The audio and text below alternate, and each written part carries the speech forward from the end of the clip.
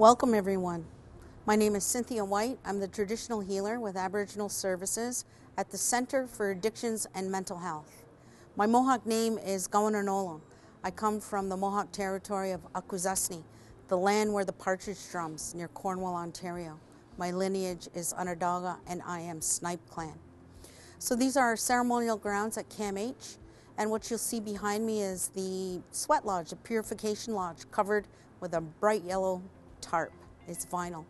During the time of our ceremony, we exchanged this yellow tarp for a black canvas tarp. This is how we stage the sweat the day before, and individuals are invited to and required to attend for teachings and to participate in the preparation of the lodge, because we are all encouraged. There's a spiritual law that you have to work for your life. So as with anything, the more you put in, the more you will receive. So as we prepare the grounds, we smudge the entire grounds with medicine, with sage, and we lay down medicine at the perimeter to contain the sacred space, to prevent anything that's negative that might be on the outside of this space from interfering with the Creator's work that's happening on the inside. We smudge all the elements, the stones that are going to be used, and we offer tobacco to them and words of thanksgiving to acknowledge the life that's going to be sacrificed for us, for the life of the people. We also lay tobacco inside that fire pit before we build the fire, put the wood down or put the stones down, because we must acknowledge the Supreme Being, the owner of all life, the Creator, and ask the Creator to be present through this ceremony, to move through that fire, to move through the entire ceremony as the true leader of ceremony. The conductor of the lodge is just the facilitator, the helper. And then we offer words and thanksgiving to Mother Earth and invite Mother Earth and all of creation to be with us, and place that tobacco in the center beside the tobacco offering to the Creator. Then we offer tobacco to the spirit helpers of all the four directions and place that in their respective places. From that point, then we can build the fire. We would lay down a bed of wood, firewood, and then place the stones on top of that wood instead of on the cold ground. And then we'd fix our kindling and place it all around those stones. And then we would use what we're going to, as tinder. In this instance, we would use red broadcloth. Red represents the life force. So we use red cloth as our tinder, because here in the city of Toronto, we are lacking for tinder. If we were in the country, in the bush, we would use dried moss and grasses and dried tree limbs to help as tinder to ignite the fire. We would also gather buckets of water and we would pray over it with the same prayers, with the same direction, so that it's connected to that sacred fire, the kind of healing that we are asking for on that day of the ceremony. And it's the women's responsibility to pray over the water, because as women, we're the ones that hold the water in our womb for that new life. That's why the water is the responsibility of the woman. And then we have cloth offerings, in this instance black and white, to represent the ancestors. In acknowledgement of this North Door Lodge, the lead spirits are the Northern Lights, and in those Northern Lights travel the ancestors.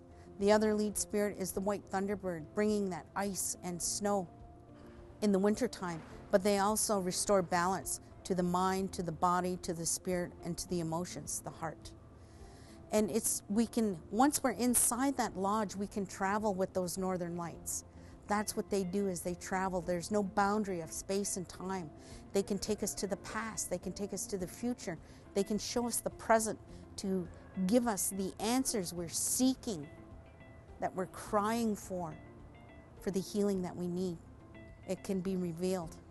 During the time of the preparations of the lodge, we create a cedar line that connects the doorway of that sweat lodge to the fire pit. That represents the umbilical cord, because this lodge represents the womb of our mother, Mother Earth, as our first mother. And so we also lay cedar down on the floor on the inside of that lodge. Cedar also helps us by pulling sickness from the individuals inside. We then lay a mat on top of the cedar and cover that mat with a blanket. As we enter that lodge, everyone kneels on their hands and knees to kiss Mother Earth, to acknowledge that we're going inside. And we crawl around inside on our hands and knees, never standing. That would be a sign of disrespect. We humble ourselves as we find our seat inside.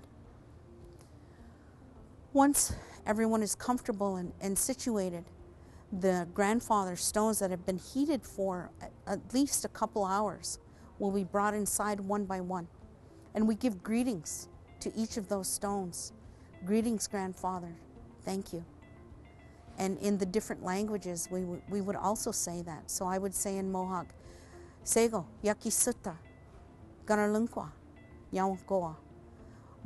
I give you greetings, grandmothers and grandfathers. And I thank you, and I send you my love. And we would receive those, and they'd be placed on the inside pit. Once all the grandfathers are brought inside, we close the door, and a pipe ceremony is done inside. The first round, sacred medicine songs, spirit calling songs are sung. After that pipe ceremony is finished, a message is shared with the people inside, and the door will open. We will have a drink of medicine.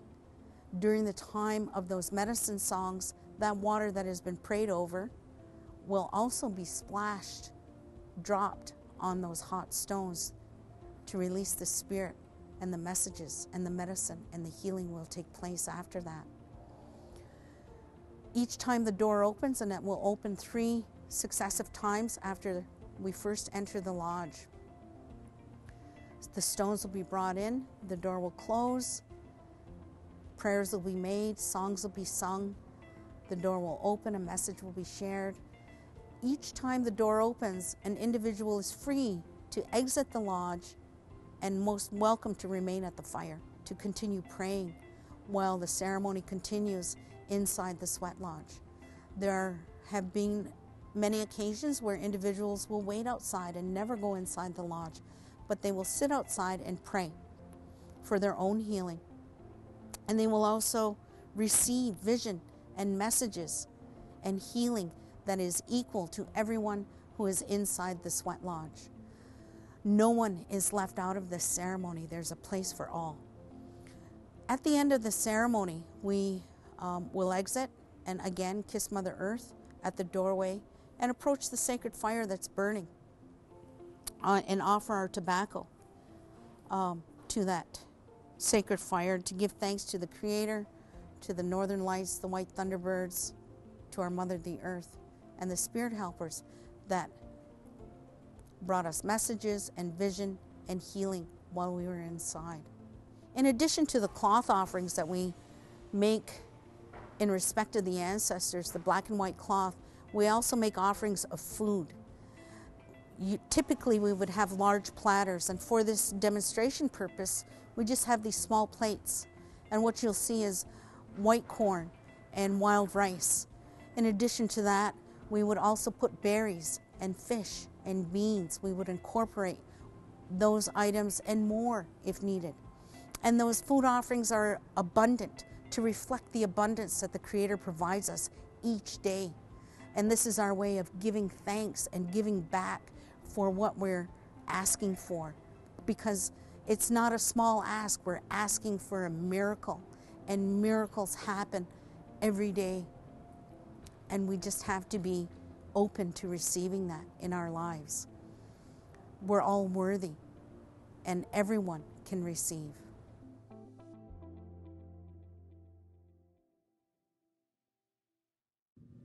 We come from a place of peace, and we are given a duty to perform, and we descend from the heavens, and we're born to our mothers and fathers, and the journey begins on the earth, and things begin to happen to us as human beings. Pain, becomes a part of our lives, and it seems to define us. The journey continues because we must reestablish our original relationship with the Creator, the one who made us. And in that development of the relationship, we learn about where we come from and who went on before us. And it's the ancestors that stand with us and hold our hands and teach us about those things we need to return to, because they know what it is to carry the burdens of the heart and mind. And healing really is to give away that pain. And when that pain is released to the one who made us, we no longer have to carry it. We are no longer defined by that. And then the Creator can truly dress us in the image that He always intended. And it's born from a cry from the heart. And our ancestors tell us that if there is no love, there is no healing. So life really is about embracing that great medicine from the Creator, love. And if you cannot love, the world will never change.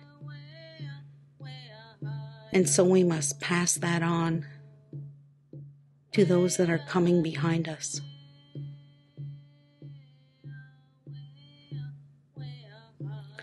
So that we may be restored to the original perfection the Creator had always intended us to be.